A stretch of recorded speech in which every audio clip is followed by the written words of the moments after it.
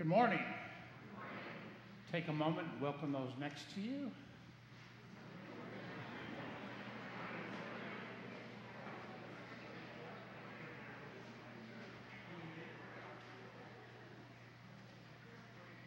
Our order of service this morning is Divine Service Setting 4 on page 203. Our opening hymn is number 979, which is printed in the bulletin.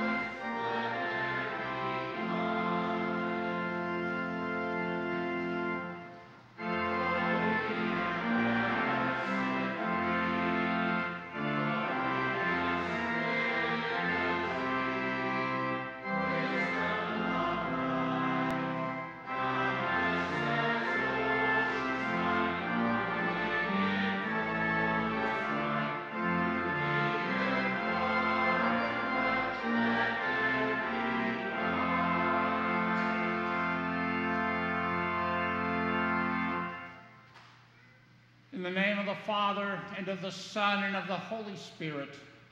Amen. Our help is in the name of the Lord, who made heaven and earth. If you, O Lord, kept a record of sins, O Lord, who could stand? But with you there is forgiveness, therefore you are feared. Since we are gathered to hear God's word, call upon him in prayer and praise, and receive the body and blood of our Lord Jesus Christ in the fellowship of this altar, let us first consider our unworthiness and confess before God and one another that we have sinned in thought, word, and deed, and that we cannot free ourselves from our sinful condition. Together as his people, let us take refuge in the infinite mercy of God, our Heavenly Father, seeking his grace for the sake of Christ, and saying, God be merciful to me, a sinner. Almighty God, have mercy upon us, forgive us our sins, and lead us to everlasting life. Amen. And Almighty God in his mercy has given his Son to die for you, and for his sake forgives you all your sins. As a called and ordained servant of Christ, and by his authority, I therefore forgive you all your sins, in the name of the Father, and of the Son, and of the Holy Spirit. Amen. The introit is printed in the bulletin. The Lord is near to the brokenhearted and saves the crushed in spirit. I will bless the Lord at all times. His praise shall continually be in my mouth. My soul makes its boast in the Lord. Let the humble hear and be glad.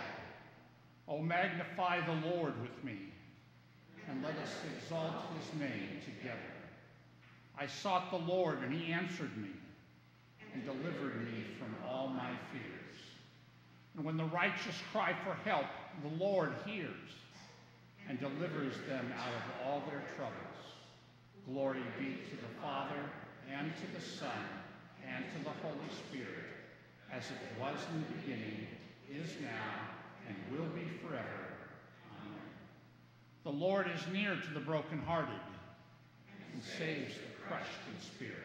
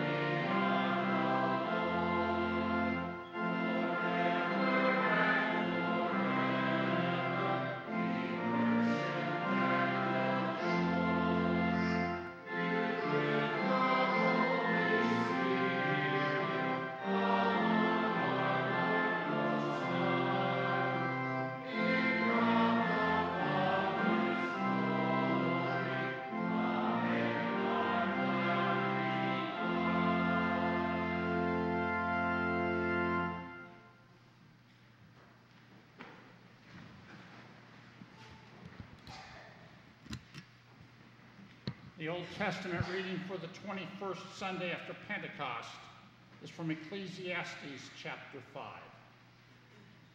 He who loves money will not be satisfied with money, nor he who loves wealth with his income. This also is vanity. When goods increase, they increase who eat them. And what advantage has their owner but to see them with his eyes? Sweet is the sleep of a laborer, whether he eats little or much, but the full stomach of the rich will not let him sleep. There is a grievous evil that I have seen under the sun. Riches were kept by their owner to his hurt, and those riches were lost in a bad venture. And he is father of a son, but he has nothing in his hand. As he came from his mother's womb, he shall go again, naked as he came, and shall take nothing for his toil, that he may carry away in his hand. This also is a grievous evil. Just as he came, so shall he go. And what gain is there to him who toils for the wind? Moreover, all his days he eats in darkness, in much vexation and sickness and anger. Behold, what I have seen to be good and fitting is to eat and drink and find enjoyment in all the toil with which one toils under the sun, the few days of his life that God has given him. For this is his lot. Everyone also to whom God has given wealth and possessions and power to enjoy them, and to accept his lot and rejoice in his toil, this is the gift of God. For he will not much remember the days of his life, because God keeps him occupied with joy in his heart. This is the word of the Lord. Thanks be to God. The epistle is from Hebrews chapter 4. Therefore, while the promise of entering his rest still stands, let us fear lest any of you should seem to have failed to reach it.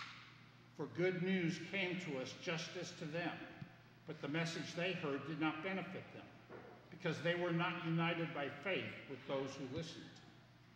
For we who have believed enter that rest, as he has said, "As I swore in my wrath, they shall not enter my rest," although his works were finished from the foundation of the world.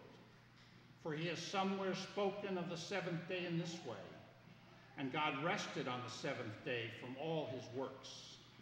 And again in this passage he said, "They shall not enter my rest." Since therefore it remains for some to enter it, and those who formerly received the good news failed to enter because of disobedience, again he appoints a certain day, today, saying through David so long afterward in the words already quoted, "Today, if you hear his voice, do not harden your hearts." For if Joshua had given them rest, God would not have spoken of another day later on. So then there remains a Sabbath rest for the people of God. For whoever has entered God's rest has also rested from his works, as God did from his. Let us therefore strive to enter that rest, so that no one may fall by the same sort of disobedience. For the word of God is living and active, sharper than any two-edged sword, piercing to the division of soul and of spirit, of joints and of marrow, and discerning the thoughts and intentions of the heart. And no creature is hidden from his sight, but all are naked and exposed to the eyes of him to whom we must give account. This is the word of the Lord. Thanks be to God.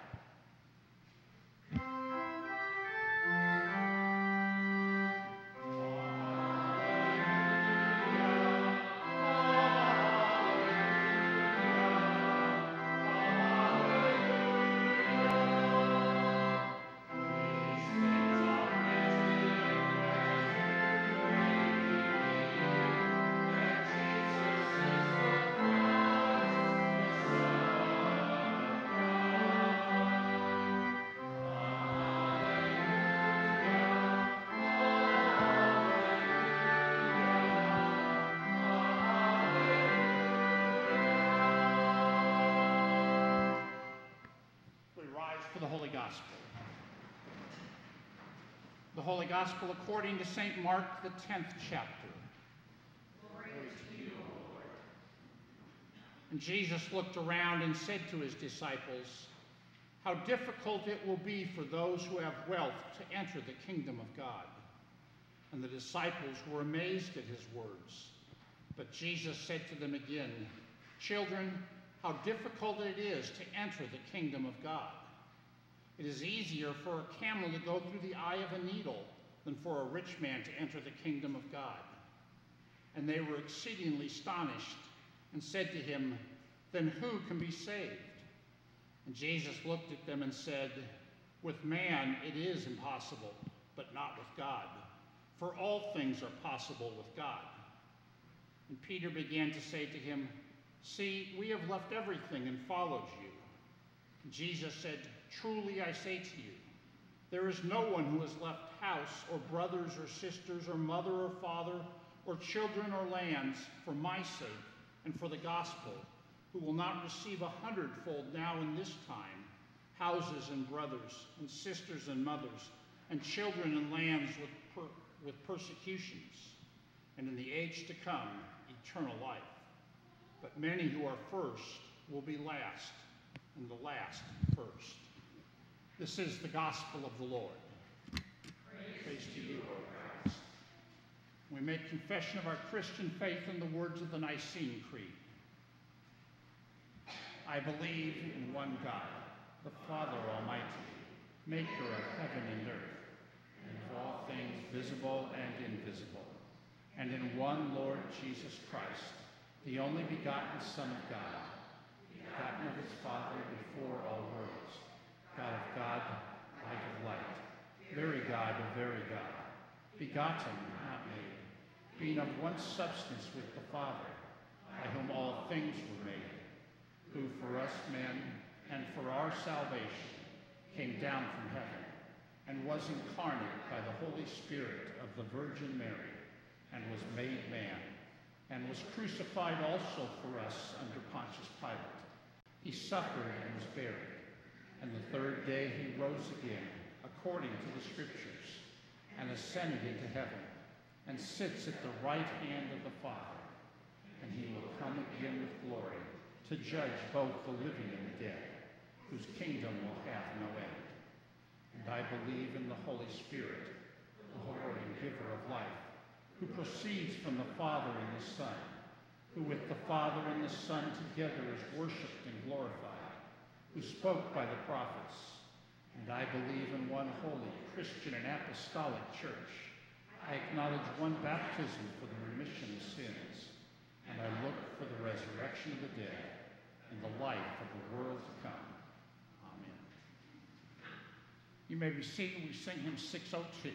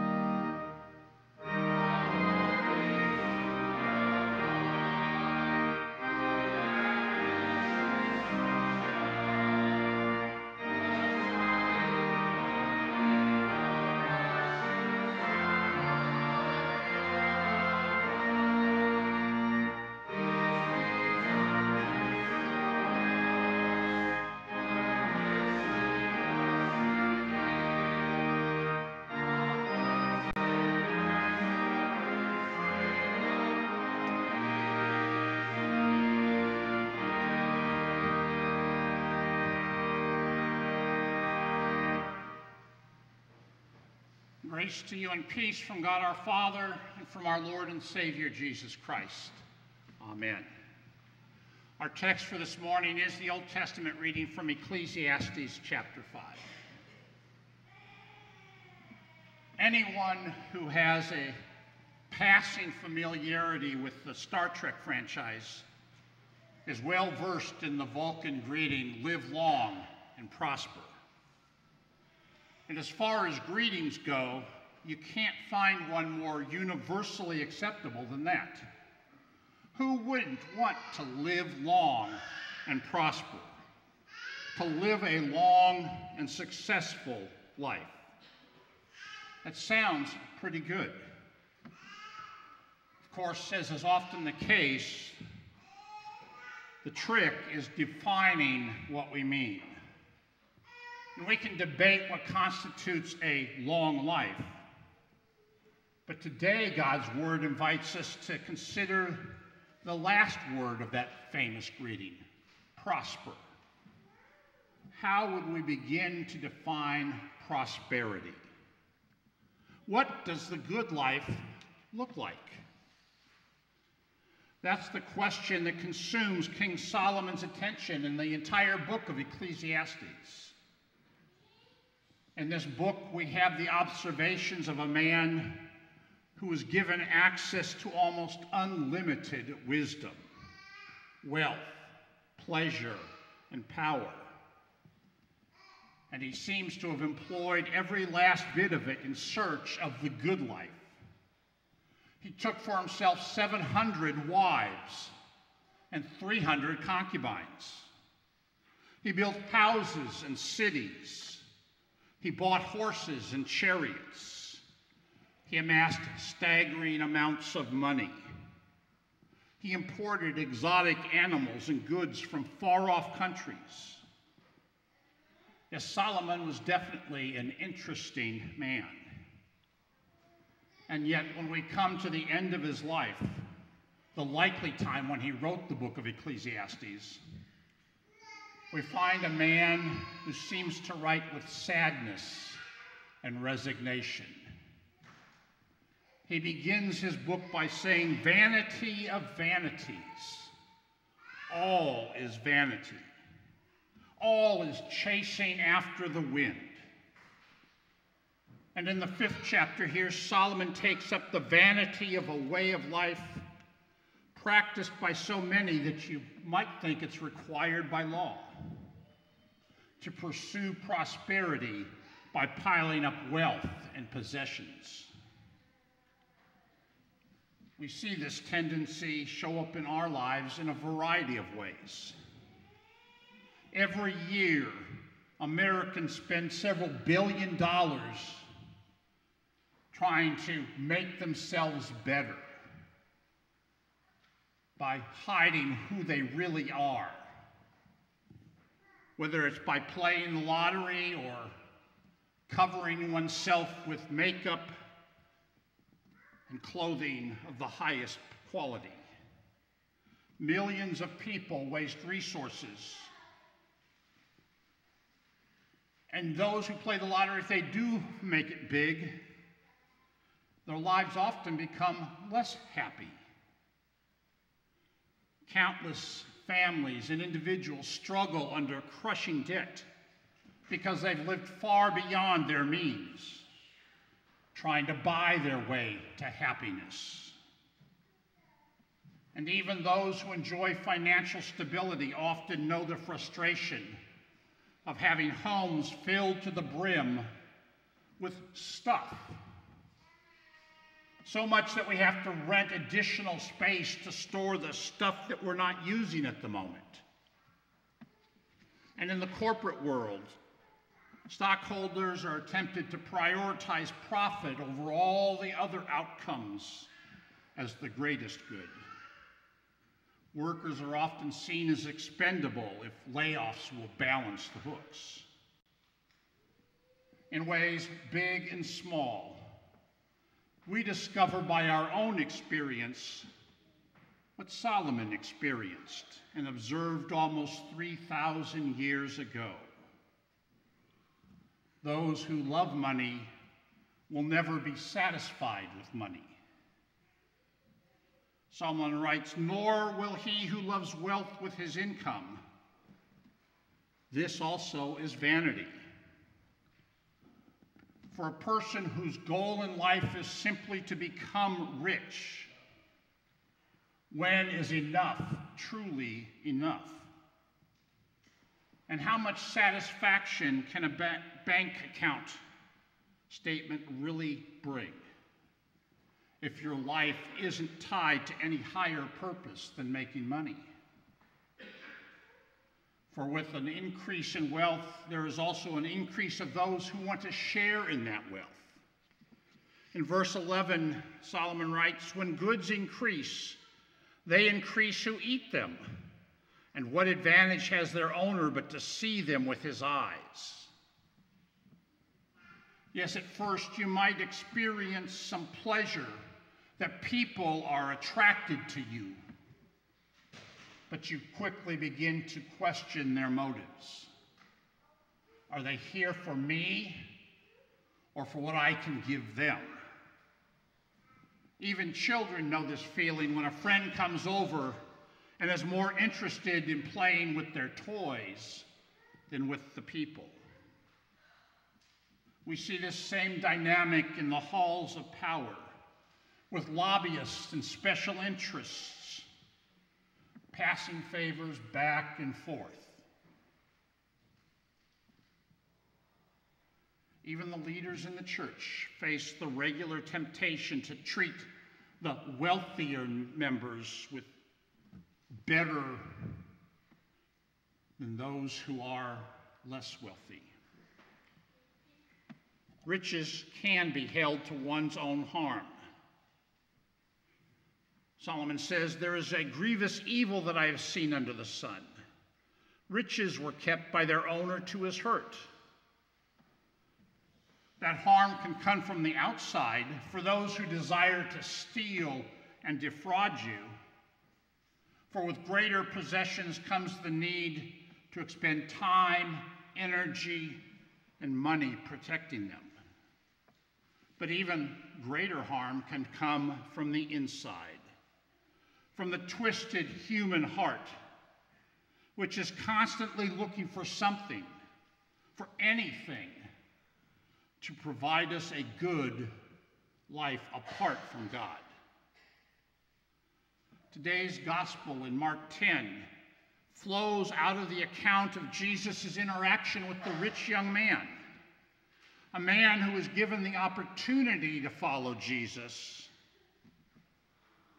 but who walked away sad, unwilling in that moment to part with his wealth. What a tragedy that was.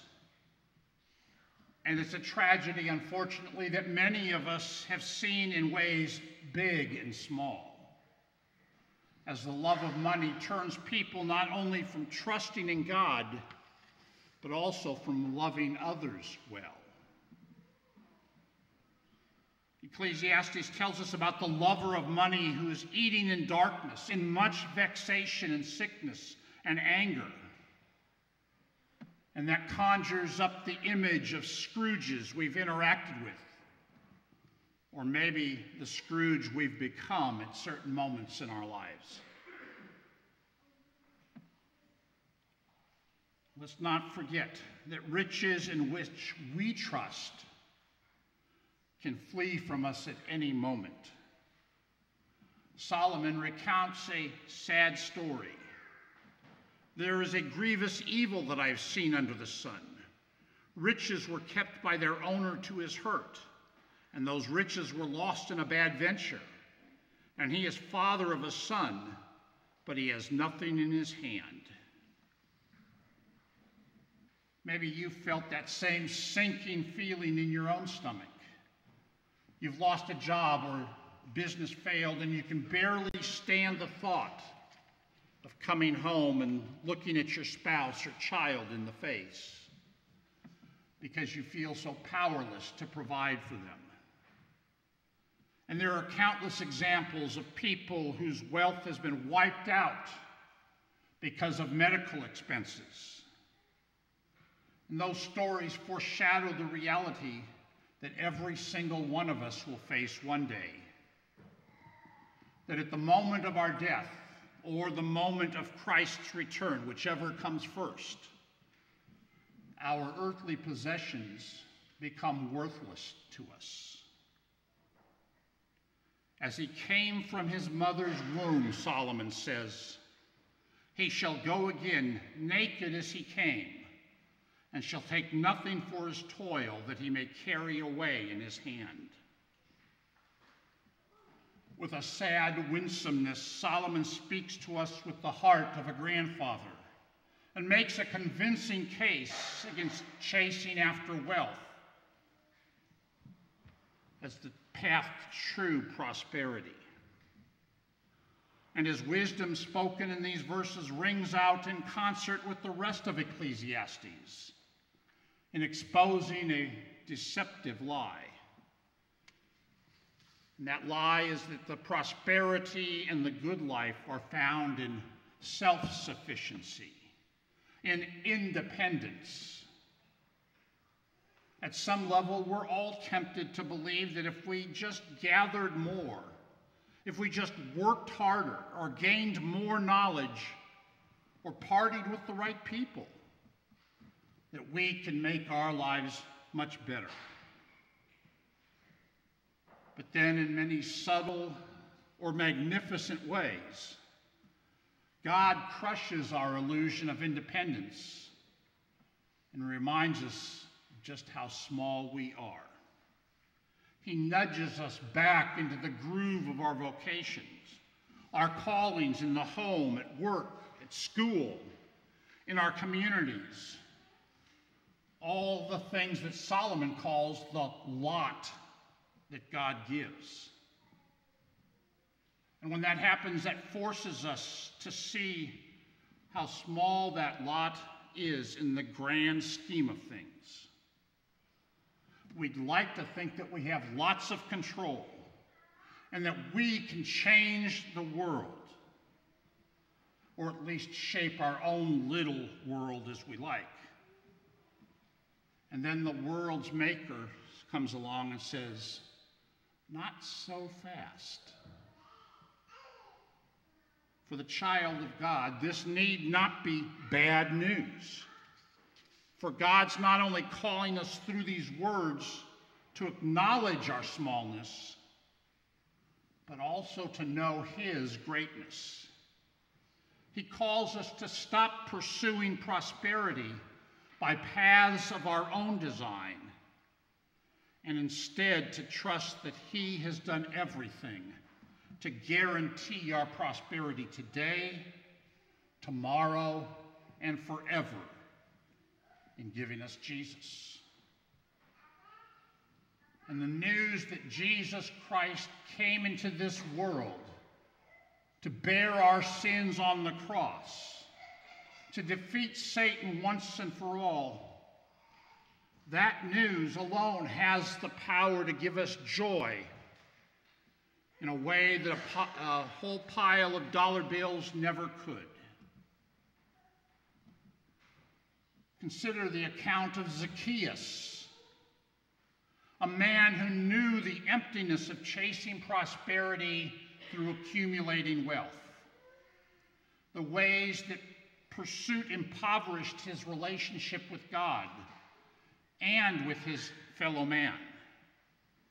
His pockets are overflowing, but his heart is desperate until Jesus finds him. And what amazing grace that the God of Israel, the God of heaven, would journey to the insignificant little town of Jericho to find this one man up in a sycamore tree. In an act of undeserved love, Jesus calls Zacchaeus by name, like a shepherd calling his sheep. And that interaction with love incarnate changed Zacchaeus forever. His slavery to wealth was shattered by the liberating work of the gospel. And suddenly Zacchaeus found new joy in being an instrument of God's grace, and using his money to bless the poor and to help reconcile relationships that he had damaged. And that same gospel rings forth for you and me today.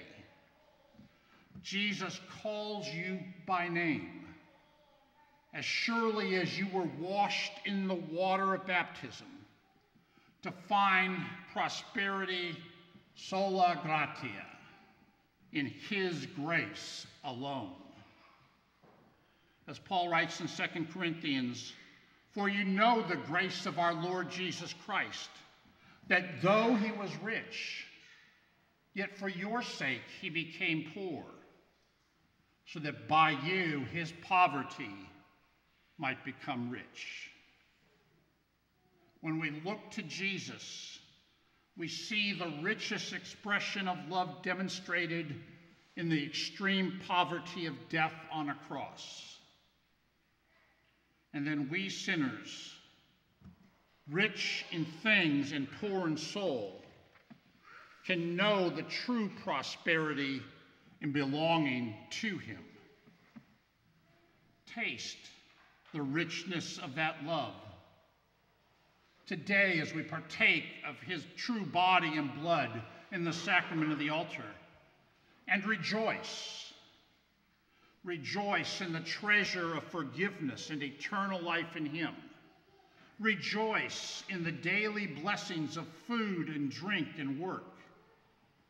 And rejoice in the opportunities God gives you to bless others with the wealth he has entrusted to your management. In Jesus, we discover what it really looks like to prosper. Even better, in Christ, we discover a God who is committed to giving us true prosperity for his glory and for our great joy. Amen.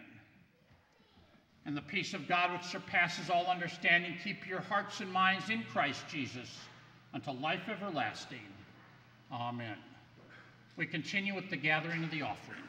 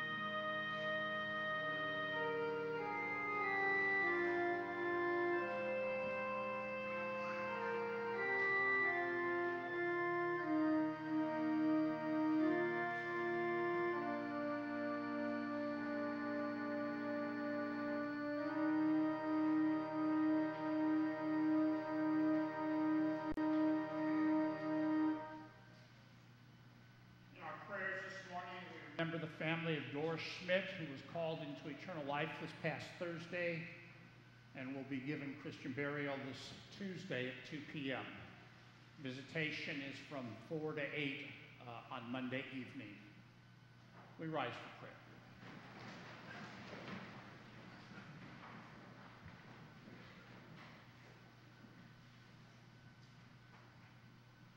O Lord God, you are the maker of heaven and earth. You are the giver of life.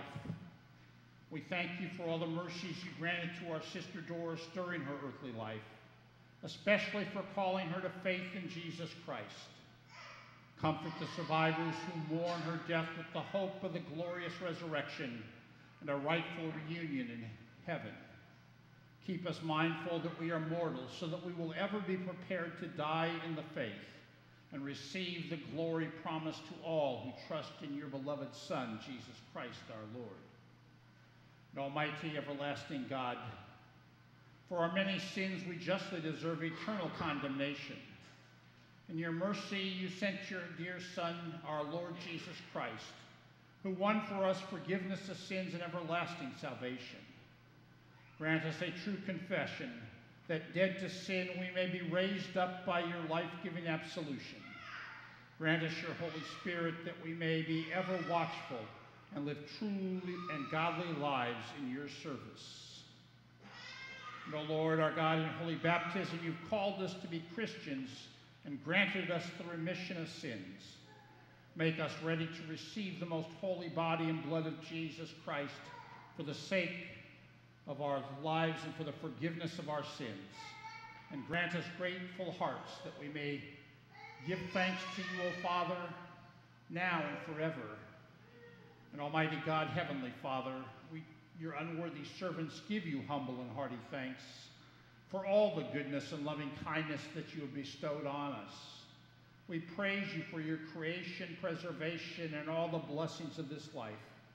But above all, we bless you for your boundless love and the redemption of the world by our Lord and Savior Jesus Christ, for the means of grace and for the hope of glory. Behold in mercy all those in authority over us. Supply them with your blessing, that they may be inclined to your will and walk according to your commandments. We humbly ask for your abiding presence in every situation, that you would make known your ways among us. Preserve those who travel, satisfy the wants of your creatures, and help those who call upon you in any need, that they may have patience in the midst of suffering, and according to your will be released from their afflictions. Through Jesus Christ, your Son, our Lord, who lives and reigns with you in the Holy Spirit, one God, now and forever. Amen. The Lord be with you, and also with you. Lift up your hearts. We lift them to the Lord. Let us give thanks to the Lord our God. It is right to give him thanks and praise. It is truly good, right, and salutary that we should at all times and in all places give thanks to you, O Lord, Holy Father, Almighty and everlasting God, for the countless blessings you so freely bestow on us and all creation. Above all, we give thanks for your boundless love shown to us when you sent your only begotten Son, Jesus Christ, into our flesh and laid on him our sin, giving him into death that we might not die eternally. Because he is now risen from the dead and lives and reigns to all eternity, all who believe in him will overcome sin and death and will rise again to new life. Therefore, with angels and archangels and with all the company of heaven, we laud and magnify your glorious name, evermore praising you and saying,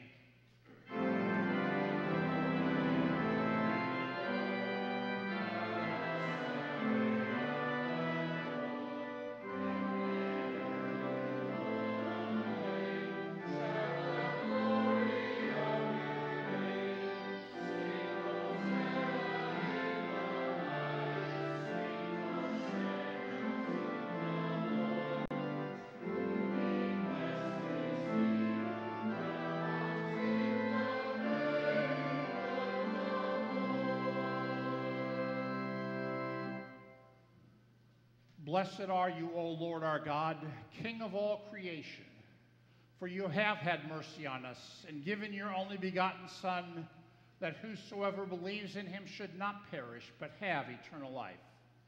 In your righteous judgment, you condemned the sin of Adam and Eve, who ate the forbidden fruit, and you justly barred them and all their children from the tree of life. Yet in your great mercy you promised salvation by a second Adam, your Son, Jesus Christ, our Lord, and made his cross a life-giving tree for all who trust in him. We give you thanks for the redemption you have prepared for us through Jesus Christ. Grant us your Holy Spirit, that we may faithfully eat and drink of the fruits of his cross and receive the blessings of forgiveness, life, and salvation that come to us in his body and blood. Hear us as we pray in his name and as he has taught us. Our Father, who art in heaven, hallowed be thy name. Thy kingdom come, thy will be done, on earth as it is in heaven. Give us this day our daily bread, and forgive us our trespasses, as we forgive those who trespass against us. And lead us not into temptation, but deliver us from evil. For thine is the kingdom, and the power, and the glory, forever and ever. Amen. Our Lord Jesus Christ, on the night when he was betrayed, took bread. And when he had given thanks, he broke it and gave it to the disciples and said, "Take, eat. This is my body, which is given for you. This do in remembrance of me." And in the same way also he took the cup after supper. And when he had given thanks, he gave it to them, saying, "Drink of it, all of you. This cup is the New Testament in my blood, which is shed for you for the forgiveness of sins. This do as often as you drink it in remembrance of me." The peace of the Lord be with you always. Amen.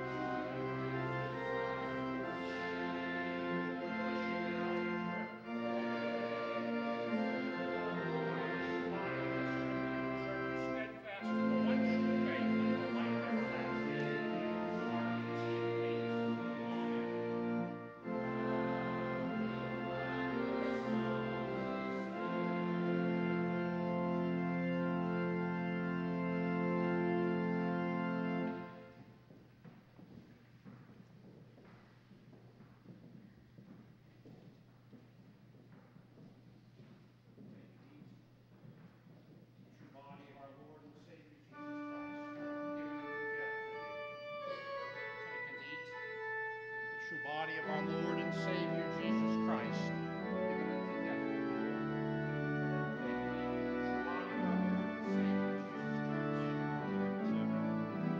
Drink and drink. This is the true blood of our Lord and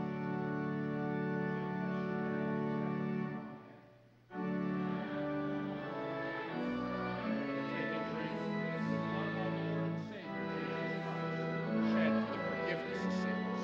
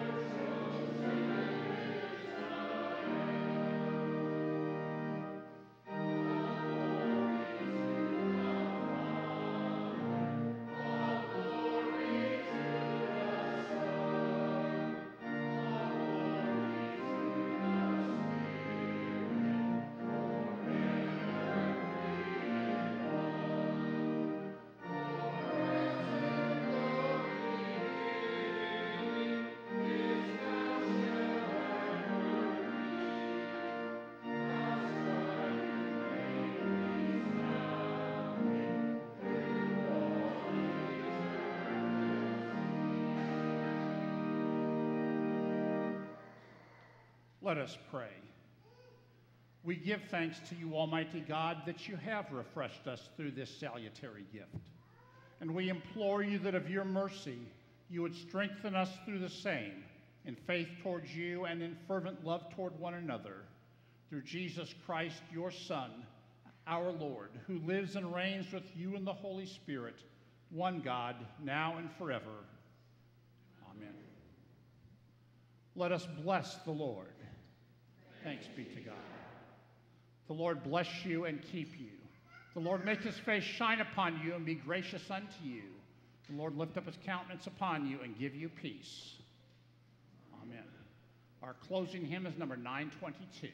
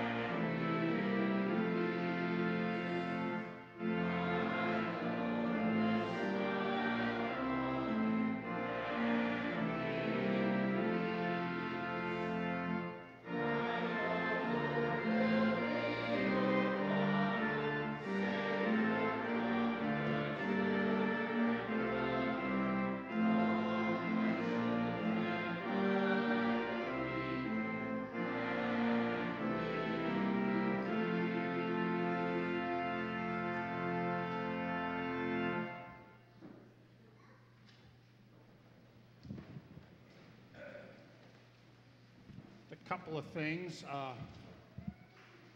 I will be gone soon after the service as possible to the District Pastors Conference in Osage Beach until Tuesday afternoon. If you're wondering, that's why Doris's funeral is at 2 o'clock, gives me time to get back. Also today there is an open house at Thrivent, starting at 11, going to 2. They've got food, drinks, dessert, and celebration to support the local food bank. Everyone is invited to go and have a good time. Also, we have our quarterly voters meeting immediately after the service today. If you are a voter, please stay. It shouldn't take too long if we get a quorum to get the business done and get done out of here. Have a blessed week. Hope to see everyone back next week.